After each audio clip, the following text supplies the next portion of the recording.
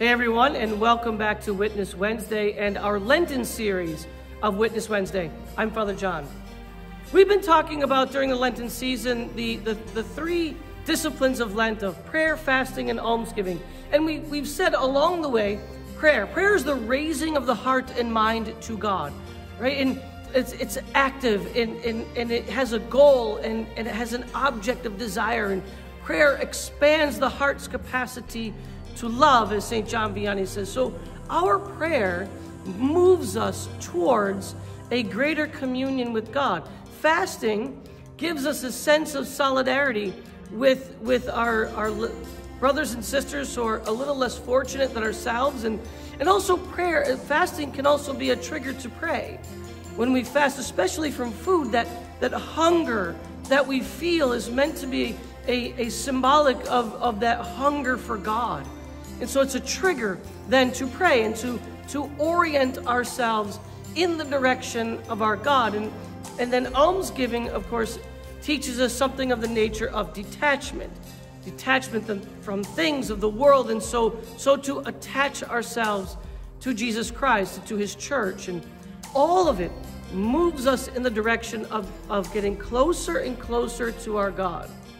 And here's the interesting piece. If you read in Matthew's gospel, St. Matthew says, Jesus says in St. Matthew's gospel, whatever you do for the least of my brethren, you do for me. But here's the thing. When we focus on that movement towards God, that when we orient ourselves to him in that desire for communion, the closer we get to him in our lives, in our hearts, in our minds, in our souls, the greater concern we have for one another. The more we're able to see in our neighbor the face of Jesus Christ. Prayer, fasting, almsgiving, right? In a sense that moves us towards a deeper level of communion with God, also moves us towards a deeper and greater concern for one another, right? So we put the two commandments then together. Love God and love neighbor. They go together. One is not pitted above the other, but they go hand in hand. So the closer we get to God, the closer we get to our brothers and sisters, the greater concern we have for one another. We could call that the works of charity, the corporal works of mercy, right? How have you been able to do that during this Lenten season? How have you had concern for your brothers and sisters? Not just those in need, not just those who are less fortunate, but even the ones the family members who you don't get along with, or the coworker that sort of annoys you a little bit. You never know who it might be, but I'm sure that there's somebody in your life that you could have a greater concern for. Who is that person?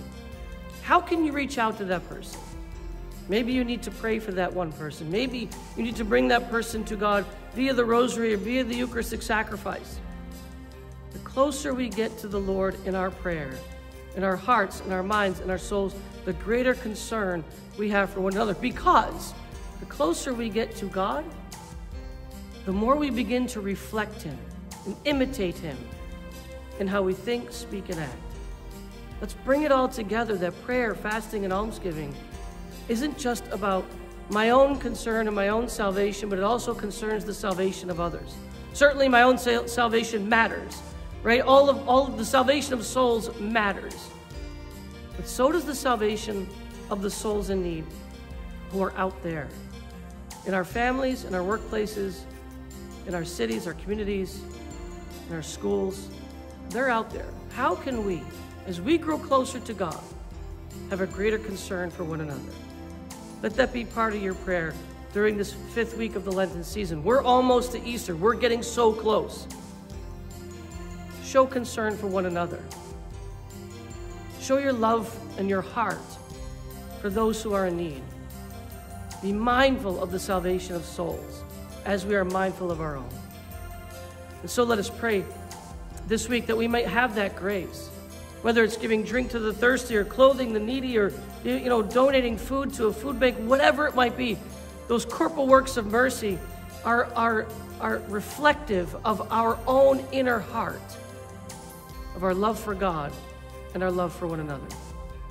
Show concern for one another.